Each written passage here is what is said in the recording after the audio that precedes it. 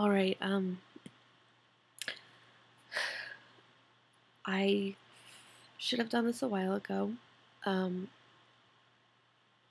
I've always wanted to blog my progress, and I finally just started this past year or so. I've been off and on with it. This was inspired by somebody else on Tumblr who's very strong, and I felt like I needed one. Um, I have trichotillomania, and I've had it since I was 5. I pulled my hair, and my eyelashes. I went through phases where I had no eyelashes whatsoever on my eyes till I would bleed. I had bald spots on my head. I got made fun of. I got called a freak. And I developed a major complex thinking that the only way to be beautiful was to have a full head of luscious hair and have thick, long, beautiful eyelashes. And I never felt normal, and I still never, I don't, I probably never will feel normal. I don't know what that is anymore. But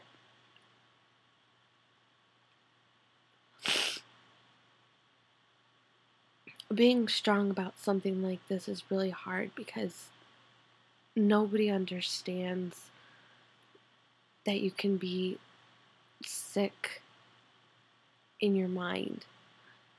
It's not about being psycho. Everybody goes through their own things in life. I've picked at my skin for a good 4 years, and I didn't even know what that was. I've never been diagnosed with trichotillomania. I didn't need to be. I didn't need to go to a doctor to know what I have. When I was diagnosed with depression and anxiety, that was a given. We all knew the signs for that, but people don't understand that when you have a compulsion, you can't stop. It's not about simply stopping. I would pull without knowing it. I would pull, and it felt good. It was coping. It was help. It was the only thing that was mine.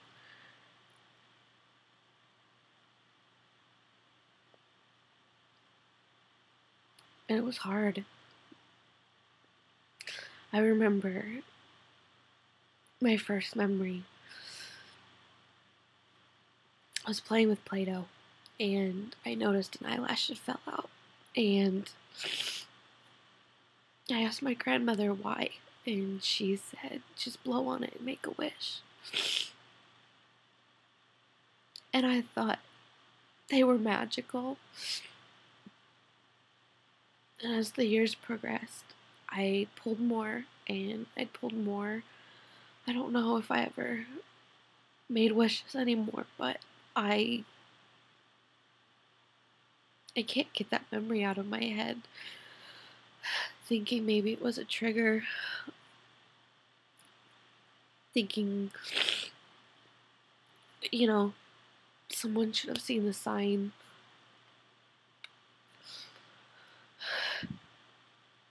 You don't know when you're that young. You don't know that it's not normal. You don't judge. And then when you get older and you realize nobody else does this but me,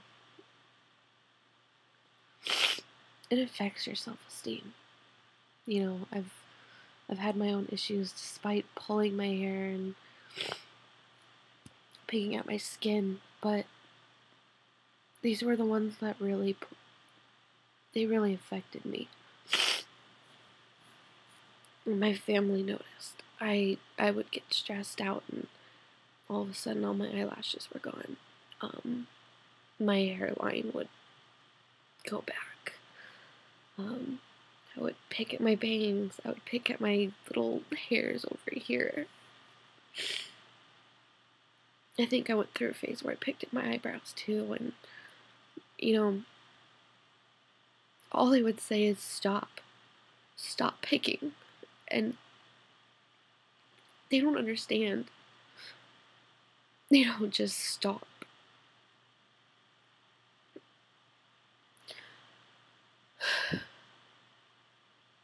When you're already an impulsive person like I am, you're prone to addiction, and honestly, it's one of my healthier ones. Um, I've battled many addictions, healthy and not healthy, and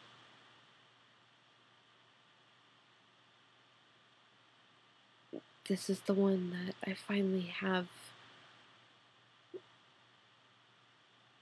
control. Like, I'm conscious of it. I know. And I think that's what got me through it. I started doing research on it a couple months ago, and my mom,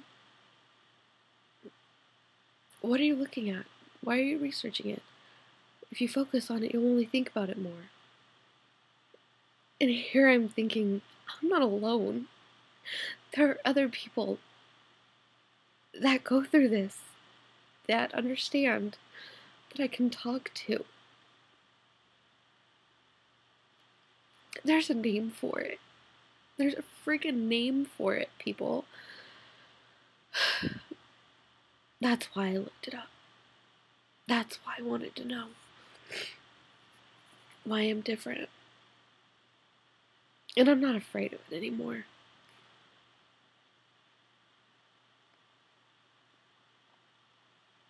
I have been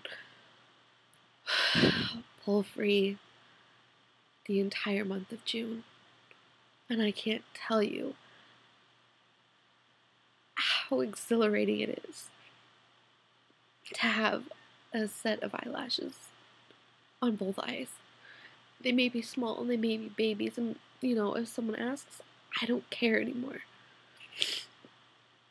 I don't care because they're mine and nobody can take it from me. My depression can't take it from me. My anxiety can't take it from me. Trichotillomania is mine, and other people go through it too. And I just want everyone to know you can get over it. You can help yourself. It's not impossible. I'm 19 and I will probably have it for the rest of my life, but if I know I'm strong now, imagine where I'll be down the line. I see so many other strong people, and I wish I could just hug them. Because yeah, we go about our daily lives alone without these people, but when we get home, we know that there's other people out there. And that's a really big deal. And I try telling my family there's other people who go through it, and they might not understand why I talk to some people or keep track of it on my blog, but that's okay. If they see me getting better, they don't need to question how I'm doing it, and I know it's for me. This is for me and my life and my future, and if my kids have it, I'll help them. I'll know the signs. I'll look for, pain, suffering. I'll make sure they know they can talk about anything. And I think it's important for everyone who has their own issues to take control over them. Whether or not you have to wash your hands 50 times, you have to lock your door 3 times, you pull your hair, you pick your skin, you pick your teeth, you floss all the time. I don't care. You're beautiful and you're strong and you can get through anything. We're human and we have that ability. I I'm a female living in this mainstream, sex-saturated, beauty-driven, shallow world, and I'm here. I don't care what I look like to anybody else. I want to be beautiful in my eyes. And I'm okay with who I am. I know I'm beautiful, and I wish I could tell everybody else that they are too. And I know it sounds cliche, but Lady Gaga's got it pretty good. You're born this way, and you need to accept it. You need to accept it, you need to realize it, and you need to move on. And you just need to make sure you stay strong, because you can be. Despite how hard life gets, you can be strong. There's plenty of proof out there that you can be strong. So don't give up. Ever. And I would take a picture, but it's kind of hard to get all up in this business. But one day I'll take a picture and I'll be proud of myself and I'll share it with the rest of the world. But for now, I'll just keep it mine. I just wanted to share with the world where I'm at. So if you're going through this, or if you have other problems, I don't care who you are. I don't care if you tell me your name. I'm open. I'm here, and there's plenty of other people who will be there for you too. You're not alone.